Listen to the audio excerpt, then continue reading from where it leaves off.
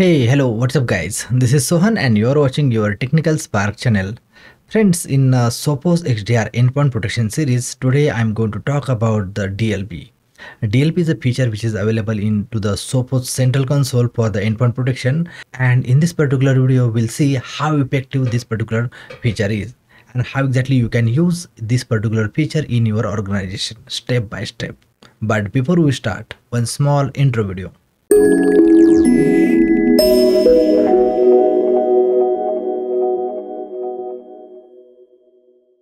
Hey, welcome back guys. Now let me open my Sophos Central console, and as you know that we need to go to the endpoints, right? Because this particular things which we are dedicatedly creating for the endpoint protection.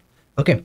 And if you guys remember that today morning we have done couple of use cases and all logs is available here all through.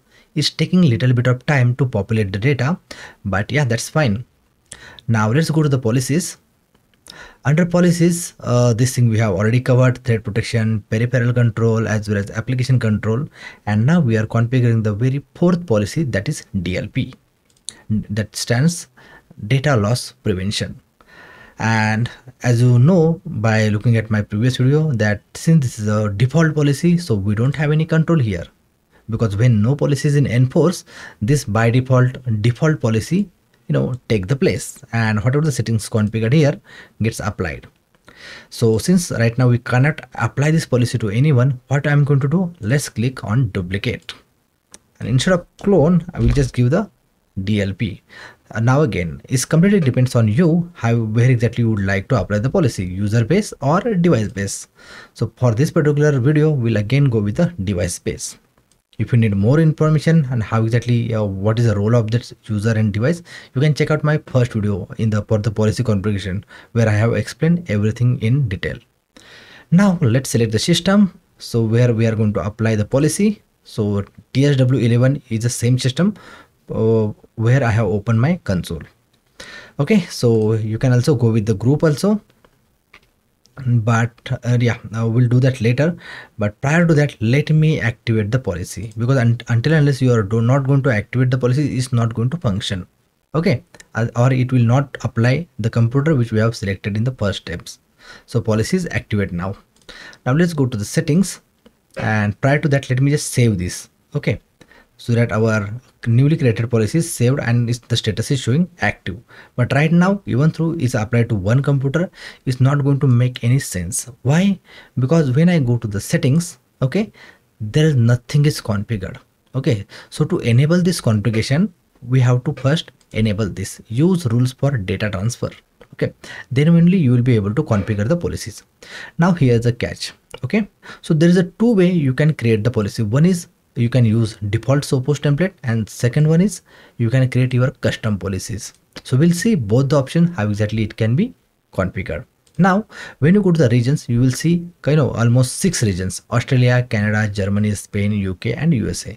So based on your company requirement, okay, or the logic for which you want to apply the policy, if these things are falling, you can choose the appropriate option. So just for the testing purpose, I'll choose USA. Now in USA, what are the options we are getting? Is a template, general organization activities, health and social care activities, finance and share trading activities. Now similarly, if I go to the, let's say, Germany, what are the options we are getting? Organization, general organization activities. Similarly, let's check out Australia. In Australia, again we have the same for the Australia, right? General organization activity, Australia. Spain, it's again same. So since we are getting multiple options in the USA, we'll select that. Okay, and after that, what exactly you would like to create? So based on your requirement, you can choose the templates, whether it's a general organization, health and social care activities, or finance and share trading activities. So let's select finance and share. Okay, once you select this, then you will have to click on create from template, and as soon as you click on next, you can, whatever description you want, you can provide it here. Okay, then these are the rules which is got auto populate. Now being an administrator, it's your job to apply only the required rules, and rest of the rules you can remove. So there is a cross mark available. Okay, and how exactly it can be reviewed, that is also I'll tell you. Now the second one is message for end user. So let's say when the DLP policy violation detected on the end user, how exactly you would like to warn user? So right now by default these things are disabled because as a DLP we monitor things very silently, and once we have the proper evidence, then only we go back to user. Hey, why you try to share this data or leak this data from your machine? So these things happens, right? So there is a two way. When the user is sharing message, so it will warn user, or you can say ask user to confirm. The second one is it straight away block and they'll populate the message. But right now what we'll do, we'll just enable this message when the file transfer is blocked. Okay, and this settings which I'm talking about, this will be called in these rules, okay, because every rule works differently. So just for the testing purpose, what I'll do, I'll just select few rules. So let's say contact details, we'll just keep a credit card information is also fine. We'll just remove the unnecessary things. Okay, so yeah. I guess this much of information is enough. So we have total 3 rules available now: bank and card accounts, which is USA recommended. Credit card magnetic track, I guess that is also I can remove. Contact details. So I have total 2 rules. Okay, but before that let me just click on save so that we won't lose our configuration which we have done so far. And I have reopened that DLP settings policy. And since we have 2 rules, now what I'll do, I'll just simply click on the first rule. Okay, then the actual picture will be displayed. So this is the name. If you want, you can modify because we have used template, right? Description again, if you want, you can modify. Now whenever this particular policy violates, do you need email address? If yes, you can enable that. Okay, and whenever you need any clarification, you can always move your mouse to the I button and you will get the descriptive information. Okay, so I'll just keep this thing disabled. Now condition, where the file contains where the destination is. Okay, so this will be configured in the next screen. If you want to exclude anything, then that is also can be done. Okay, and then actions. So right now I'll just select block. Now let's go to the next rule configuration. Okay, and here are some destinations. Okay, so where exactly this rule will be applied. So right now what I'll do, I'll just go and email client I'm not going to use. Okay, so instant messaging also I'll not use. Voiceover, that is also fine. Storage, in storage what exactly they have, floppy optical removal storage. Okay, so we'll just enable these 2 things, and if required we'll connect our pen drive as well. So right now I have selected here remover storage. Okay, you can see here. And in the internet browser, external processes, Adobe Flash. Okay, I guess this is also we don't require, or we'll just keep it. Instant messaging, what we have, Microsoft. Okay, so none of the things we are going to use here, so I'll just deselect because this is just for the testing purpose. I'm creating this rule. Now in the internet browser, it has lots of browser available, guys, right? So we are good with this. Mostly we try to violate the policy using internet browser. So in the destination I'm good. Now what file should contains? So let's click on here, and you can see in this particular rule Aadhaar number, Aadhaar number, okay, India, these are the bank and credit card information. So many things are available. So these are the default rule available, guys. Now we have to just check out what exactly the things are selected. So bank and card account number, okay, this has been selected. So what we will do here, we'll select here Aadhaar number. Okay, so 2 things that we have selected.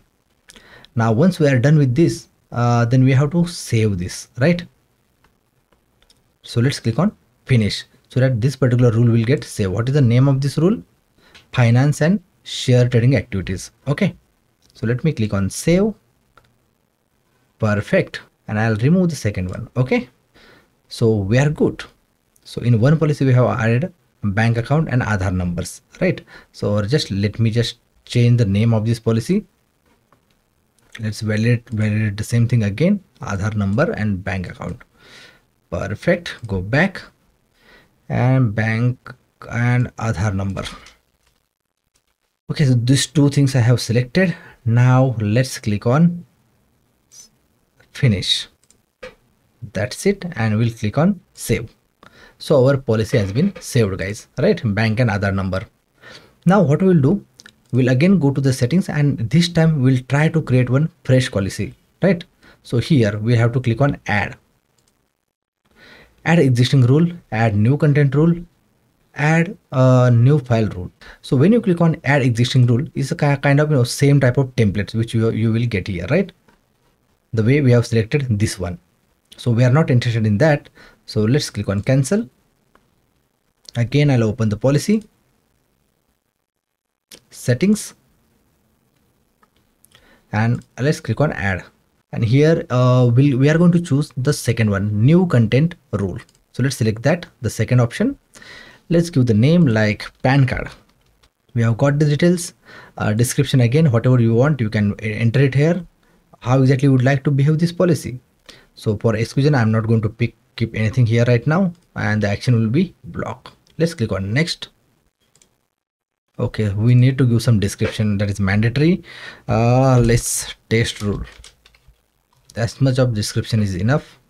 Next. Perfect. What is the destination? So destination, I'll just keep internet browser. Okay, everything is selected here, right? Storage, we'll just leave it right now. And file contents. So what data to be monitored? So let's try to search for the PAN number. In Japan, we are looking for India, permanent account number PAN. We are done. Now let's click on finish. So our rule has been configured, and I'm going to save this. Okay, the file has been saved successfully. And now let's update the policy on the user system, that is my machine itself. Although it will automatically update as soon as we sync the policy. Okay guys, so my policy has been configured, and by now our rule also been up to date, right? Now what I'll do, right, so far how many detections we have done? Control device, malware, right? Now guys, we'll try to just add one of the try to violate the policy. So what I'll do, I'll simply go to the DLP test. The reason I'm using this particular website is, guys, it's able to save the it doesn't save the data. As you could see, as written here, this test page is set to simulate a post request without saving any data. Okay, so let's click on this particular, and what I have all the three sample files, but let's choose one of this. See, Sophos Endpoint agent transfer to a file was blocked. Let's click on this. See, it was completely blocked, right? Now let's close this, and okay, it will take some time for this particular agent to upload the data to the Sophos server. But if you want a little bit of faster response, you can always do a update, so that it will get synced with the server very immediately. So our execution is very much successful, guys, and in some time we'll receive the data on our console. So you simply have to go to the reports, and here when you click on DLP, you will see the logs. Oh great, we already received the logs, right? So this is particularly detected on my machine, PAN card, because we have uploaded the file called P card. So the file name is also present here, right? P card. See, this particular file we have blocked. Now guys, one thing, because there are two ways you can configure the policies. Okay, so let me go again back to the policies and try to simplify the things. So when I open the DLP, okay, let's go to the settings. So when you create rules, right, you have a couple of options here. So there is a one thing, because sometimes people or user face very challenging, that instead of creating here, can we just create such type of rules as a predefined, and then later on we can just call here from, let's say, add existing rules, something like that. So yeah, so that is also very much possible. For that, you guys simply have to go to the settings. Okay, in settings, there's one option called rules and content control list. So let me go to the rules here. So here all the rules are present. Okay, so how many default rules are present here? Let me just check here. Okay, it's the browser, I guess, the compatibility issue. Anyways, so what exactly you can do here? You can, if you already have another Sophos control, okay, from that Sophos Central, you can just export certain rules and import it here. Okay, otherwise just simply click on create new rule. Okay, how exactly you would like to create new rule based on the content or file types. So let's set the content. Let's give the name like ABC, description EFGH. Okay, so this is just a description. Okay, where exactly this applies to, this is fine. Whether you want to allow file transfer, user confirm, or block. So let's select user confirm and then click on next. What exactly, where exactly you would like to apply? So let's say I'm going to apply everywhere. Perfect. So we have selected all the destinations. Now another thing is file. What should that file contains? So here are again couple of things are available.